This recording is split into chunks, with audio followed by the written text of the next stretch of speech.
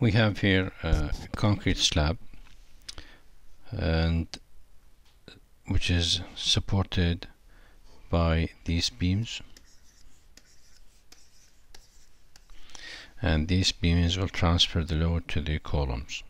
The task is we need to calculate the axial load on all of these 9 columns. Now first of all, we need to understand that this concrete slab is supported by these beams, and the load will be transferred like so. Half of the load will go to this beam, and the other half will go to this beam, and half of the load will go to this beam, and the other half will go to this beam, and then the load will be carried to these columns. So that will be the path for loads. So based on these, we'll start a calculation, and the calculation always starts in the short direction. So what we do is we take a strip in the short direction, and this side is the short direction, and this side is the long direction. So we take a strip in the short direction first, and that strip will be of a width of one foot, like so. And this 1 foot strip of concrete slab, if we take a section here and this concrete slab, it should look like so. This will be the concrete slab. You'll have a beam here, and then a beam here, and a beam here.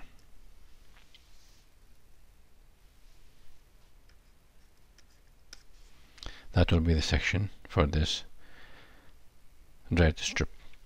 And the idea from this strip is it represents the bays. These 2 bays that we have here, it represents this bay and this bay, both bays. So that means I can do this. I will say this represents both bays, this one and this one. So now the other thing is, as we have a uniform distributed load, which is 68 pound per square foot. That is dead load and live load and whatever.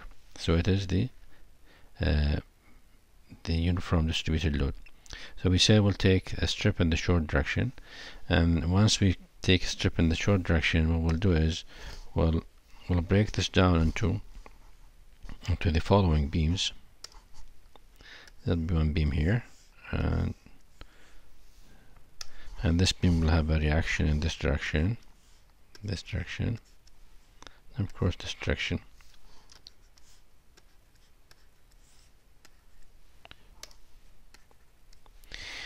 So I'd like to see how this beam is analyzed.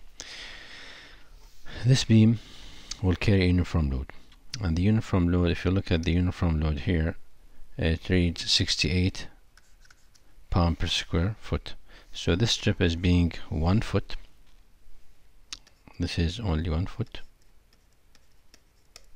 So meaning if I will get this, each foot is 68. So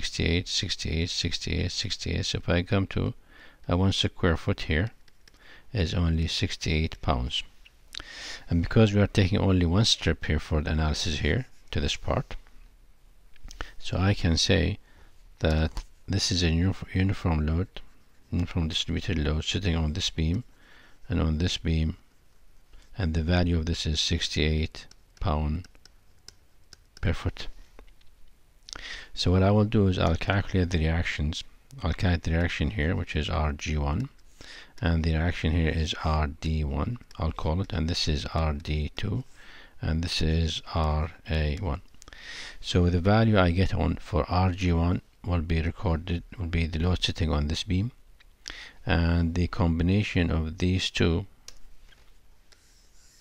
will be the load sitting on this beam, and reaction RA1 will be sitting on this beam. And once I calculate the load sitting on each beam, then I will isolate these beams like A, B, B, C, and calculate their reaction, which will be sitting on each column. That will be the axial load for this case. So let's move on to do the calculation. So keep in mind we are doing the short direction, so let's go and do the calculation.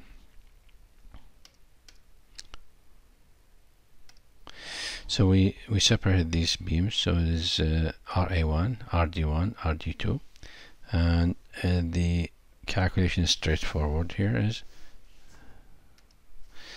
is RA1 is equal to RD1, because this is uniform distributed load, so it is equal to WL divided by 2. And of course this is the W, uniform distributed load. So straightforward, we have 68 pound per foot multiplied by 10 feet and divide by 2 is equal to, so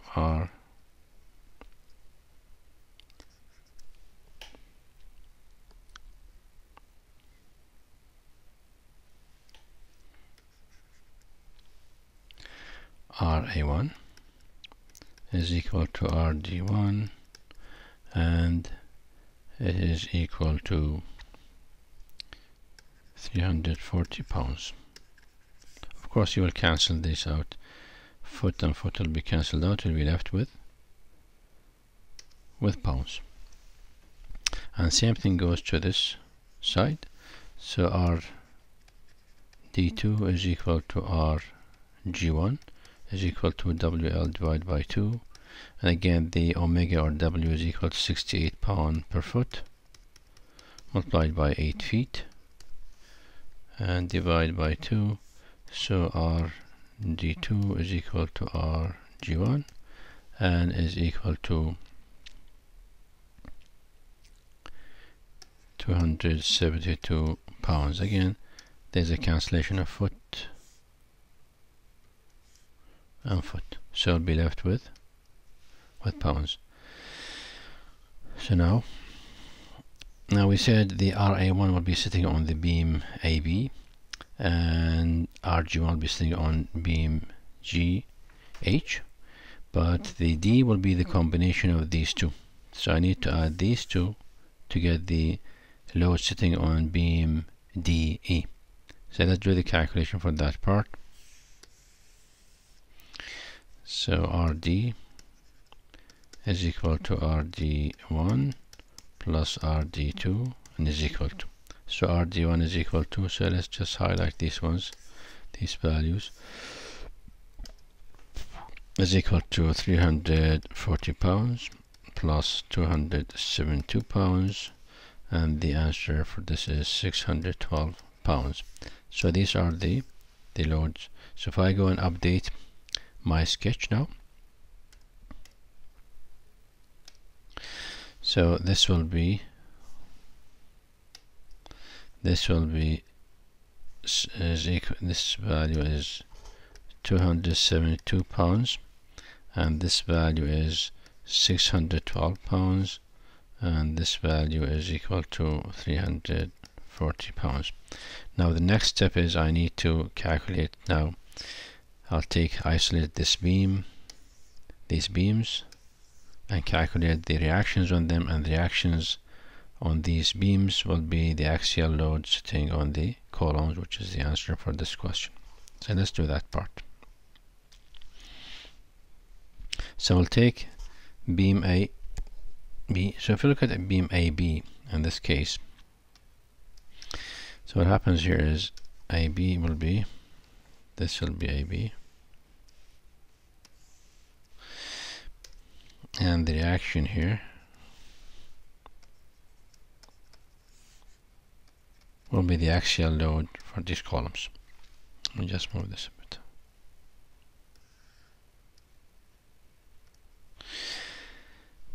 So the load sitting here is, if I project this load here, so it means that on this 1 foot I have 340 pounds, but this strip is same throughout the entire width here, so it means 340 pounds for each foot. So it will be fair to make this is 340, 340, 340 and continues like that on all sides, so I can call this 340 pound per foot length. And of course same thing goes for this one, because this is same as the previous one. So let's do the calculation based on this concept.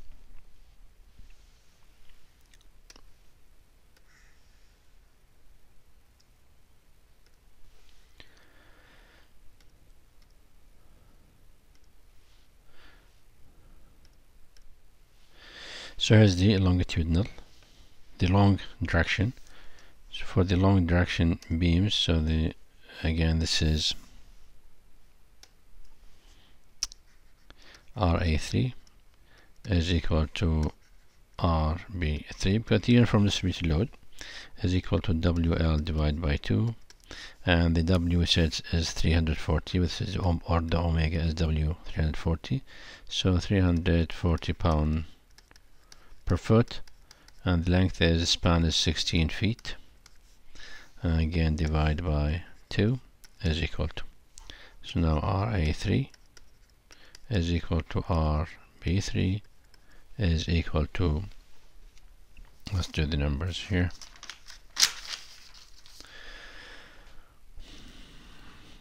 it's 2,720 pounds. Same thing goes here, so RB4 is equal to RC3 is equal to omega or W divided by 2, and is equal to, this is being same thing, the omega is equal to 340 pound per foot, so 340 pound per foot multiplied by 12 feet divided by 2, so RB4 is equal to RC3 and is equal to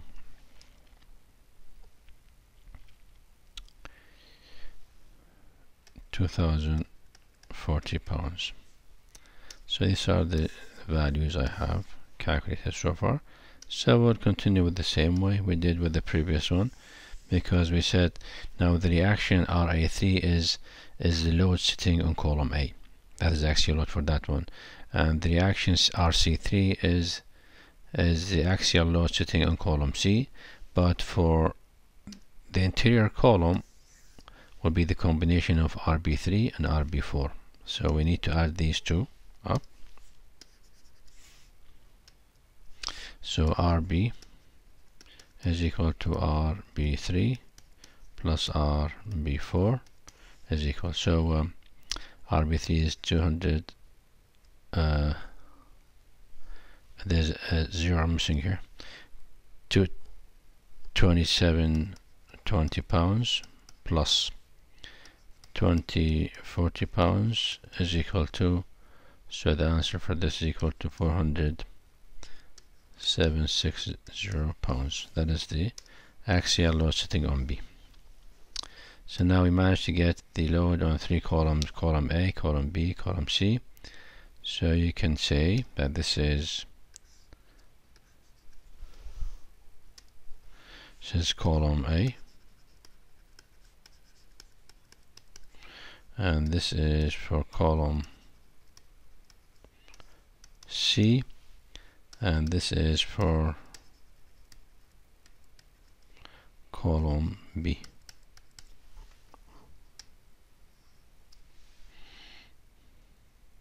Okay, so now we move to the interior beams. So let's go to the interior beams, and for the interior beams the only thing that is different is this omega.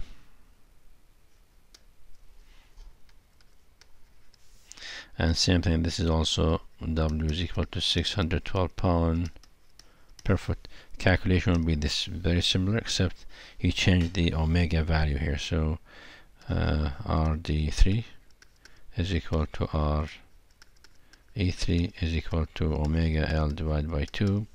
Now omega is 612 pound per foot multiplied by 16 feet divided by 2 is equal to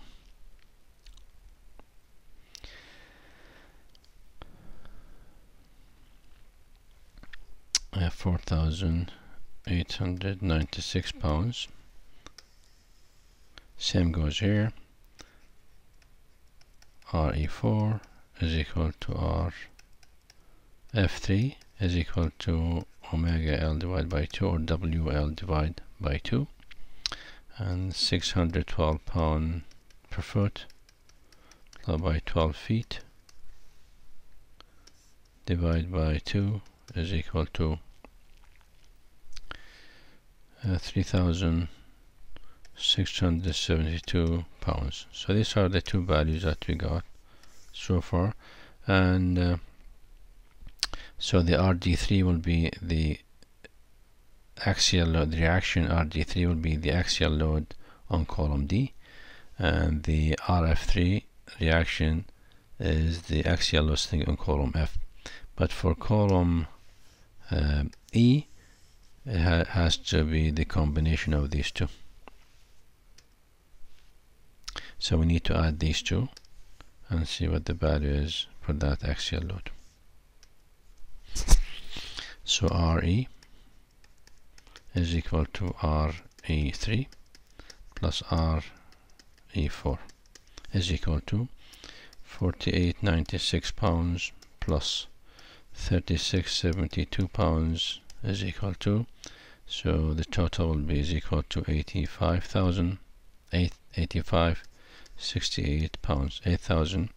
That will be the axial load sitting on column E. We'll do the same thing. You see, this is a very repeating the exact same thing. So we'll move to the edge columns, which is G and H and I. Same story repeats here. So we have RG3 is equal to RH3 is equal to WL divided by 2 is equal to, see, the only difference is the W or omega, 272 pound per foot multiplied by 16 feet and divided by 2 is equal to, so RG3 is equal to RH3 and is equal to 2172 pounds.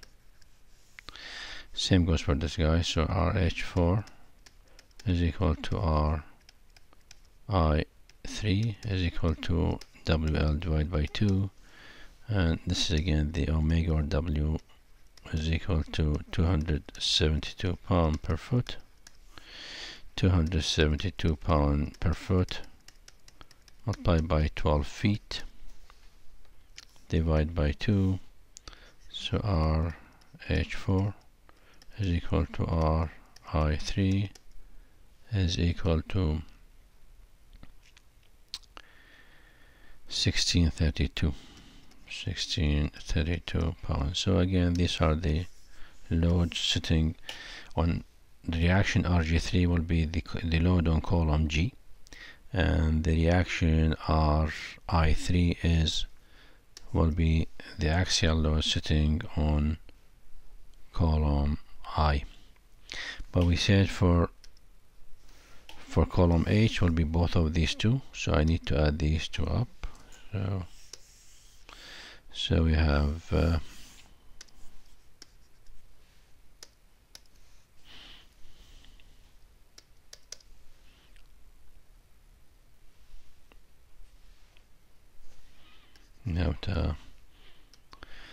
so RH3 is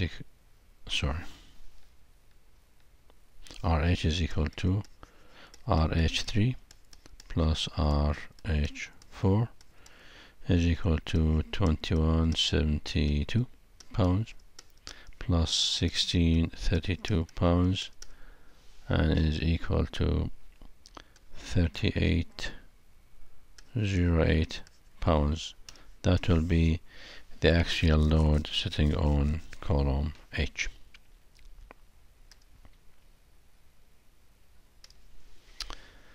That's it.